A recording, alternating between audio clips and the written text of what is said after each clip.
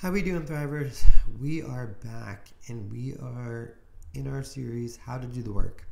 And we have 4 suggestions for doing that. We've already talked about getting distance. We've already talked about validating your reality. And we're going to move on to step 3, which is going to be not to personalize the toxic junk that's being thrown at us and on us. Once we can stop personalizing most of it, it can slide right off our back and we can move on in our day in peace. So as Brittany would say, work it out, work it out, work it out. And we're going to do just that today. Before we get started, I do have a brief safety announcement having to do with Thrive the Matrix. If you are a subscriber or have seen it before, use the chapter skip function to bypass it. If you are brand new here and want some reminders, definitely stick around for that minute and a half. And from there, we'll get started with the topic. We would like to begin today by thanking our Thriver Medallion members, our subscribers and early adopters, anyone revisiting this channel, having watched previous content, and brand new viewers. We hope you enjoyed today's content, and this announcement was made especially for you. Before we begin, if you want to bypass this announcement, if you've already heard it, please use the channel marker function in YouTube to do so. With that, I'll begin by saying that any persons or scenarios discussed on this channel are not based on any specific real persons or scenarios and are anecdotal only. I am not a clinician, I am not a psychologist, psychiatrist, therapist, although I am a certified professional life and happiness coach, and for that reason on this channel, we always theorize, we do not have the right to diagnose, and we will absolutely never theranos. With that, we'd ask you to remain seated until the end of the video. We do strive to make them short and to the point and valuable in respect for your time, especially when the stick around sign is illuminated. For most of the content on this channel, it's important to note you may only be able to assist yourself, and you'll likely want to always assist yourself before assisting others. In the likely case of an emergency, because life is not fair, please know that you always have an exit using the resources and tools you'll develop on this channel and others like it. With that, we are expecting clear skies today and wish that for you every day regardless of what the weather says. And I invite you to sit back, relax, and enjoy today's topic. So if you stuck around for those safety announcements, I hope you got some reminders on who we are as a channel and the support that we provide. From there, let's get right to it. We aim to make videos that are short and sweet for you. So I've got 3 things to consider when it comes to not personalizing toxicity. And the first one is recognizing the difference between being guilty of something or guilt and shame. And I believe this definition came from Brené Brown. Not the scenario, not the insight, but just really the definitions kind of kicked us off. And the first one is that guilt is I did something bad, and shame is I am something bad. So there's an important distinction there. We know that the controls in our lives are filled with shame. So when we understand the difference between guilt and shame, we can go a long way toward not personalizing their comments. So guilt is I did something bad, and we all have guilt from time to time. We all make mistakes. And then we also have shame, which is I am something bad. So if you are being talked to in a way that's making you feel shameful, making something you did or did not do about something inherently bad or defective about yourself, then that's usually a sign someone's taking the opportunity to unload some of that toxic shame. Or you're being engaged in a way that makes sense, that is healthy. So I'll give you an example. So let's say that little Johnny was asked to take out the trash. And his parent, mom or dad, whoever that might be, gets home at the end of the day and realizes that Johnny did not take out the trash. Or take in the trash, whichever one I said it was going to be. In this case, the parent walks into the house and sees Johnny on his phone and is a little bit irritated, or a lot irritated, that trash wasn't taken out. Here he sits on his phone. Here's the difference between how that could be handled in a healthy way, and then we're going to follow that with an example of how it might be handled in a non-healthy way. That's something that Johnny should not personalize, or that we should not personalize. So how does this sound? Or you tell me which script is more in line with I did something bad or didn't do something I should have, or I am something bad, or I am something I shouldn't be. The first script. Hey Johnny, I noticed I asked you to take the trash out today, or take the trash in, and I see it's still sitting in or out, and yet you're on your phone. You know, I asked you, you said yes, you made a commitment. That's part of taking responsibility. So, you know, why don't you put the phone down for a minute and go take in or out the trash. How does that sound? Does that sound like we're holding somebody accountable for not doing something, or unloading toxic shame on them? Let's compare it with this example. You know what, Johnny?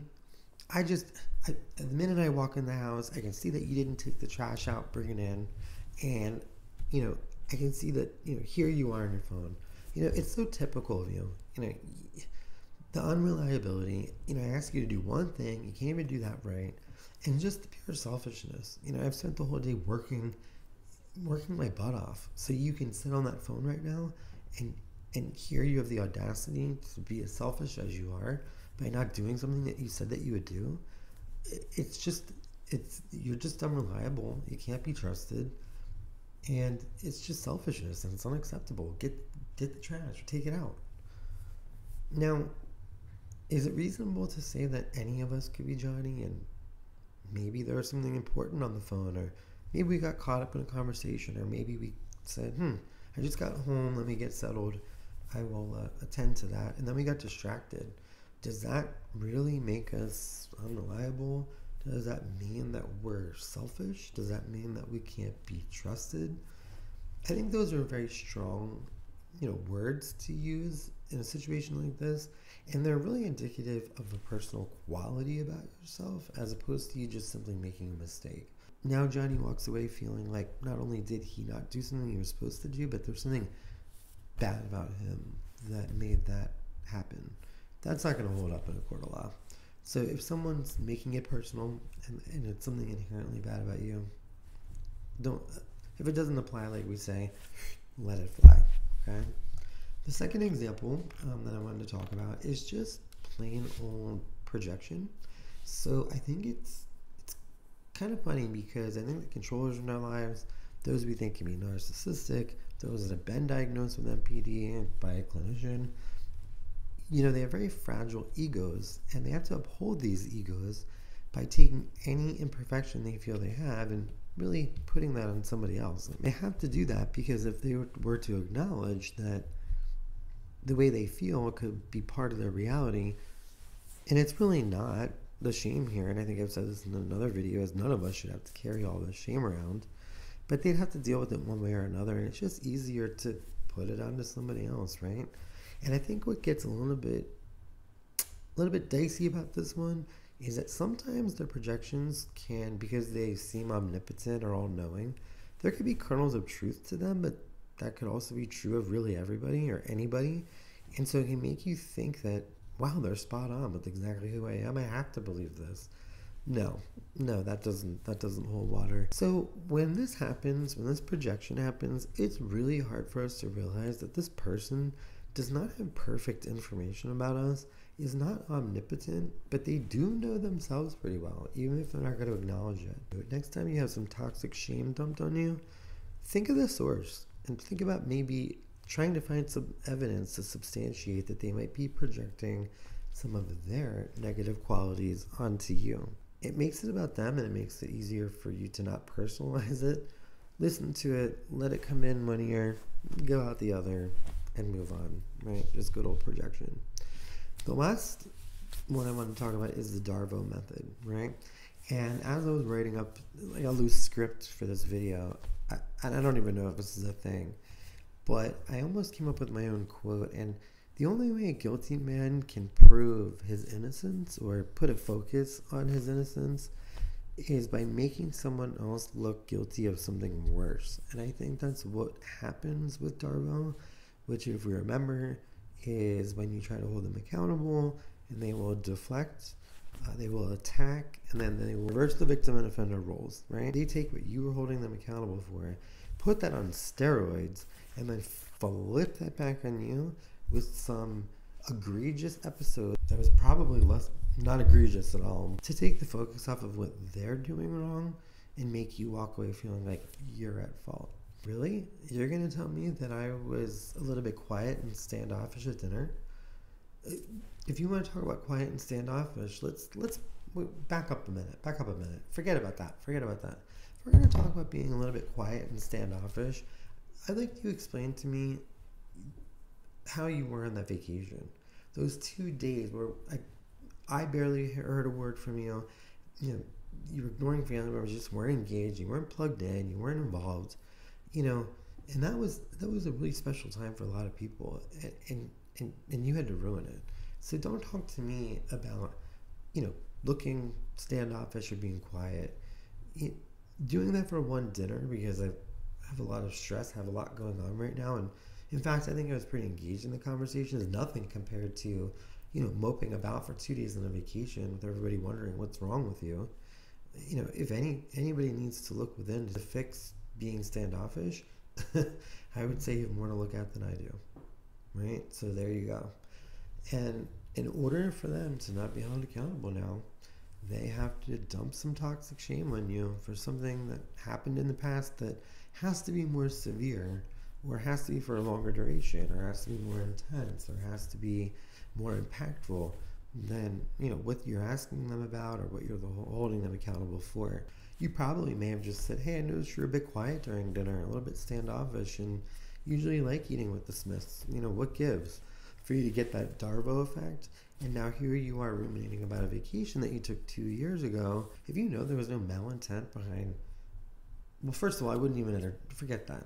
I wouldn't even entertain whatever happened on that vacation, because if you do, then you're falling for the DARVO method, and they've managed to deflect and get your focus back on something wrong with you, rather than holding them accountable for something they clearly did. So just remember, when the DARVO method needs to be used, it's not going to be used lightly, and they're going to come out guns blazing. You definitely don't want to personalize that, especially if you are acting in good faith and just asking them a simple question or holding them accountable for something that's really not that serious. So there you have it, folks. We want to make sure that we can tell the difference between when somebody is asserting our guilt and having a reasonable response, or indicating, instead of us doing something bad, that we are something bad by making our mistakes something inherently wrong with us. If that's the case, we definitely don't want to personalize that. The second is projection. So if you can find evidence that what someone's saying is not true of you, how would they know it's true of you? They don't know everything. They wouldn't know those details. Of course, especially if you know they don't know those details. Can you find more evidence of it being true for them than you can of you? And finally, when they use the DARVO method, they're not going to use that lightly, and you can expect them to make whatever crime you committed 10 times worse than whatever you're talking to them about. None of that should be personalized, and none of it should be explained, especially if you explained it at the time where it's an irrational reaction to reasonable behavior back on that vacation. So that'll be the focus of the THRIVERcize that you're going to complete at ThriveTheMatrix.com. It's going to be on our Do the Work page. The goal is for you to go and complete this module in addition to the other two that are already posted. We will then do our fourth video in the series, which is Radical Acceptance. You'll complete a THRIVERcize for that. This is all free while this program is being completed. Once this video series has ended, it will move on to a paid page. Since you're watching in real time as it's being developed, the programs will always be free. So that's why you want to subscribe to this channel, like this content, and ensures it's pushed out to others that may benefit from it. And make sure it shows up in your feeds, and it makes sure that you get these lessons, this advice, these THRIVERcizes, these concepts for free before they go on sale, or before they're offered at a going rate. Anyway, Thrivers, just remember, what they say most times has more to do with them than it does with you. As far as I'm concerned, until next time, stay up.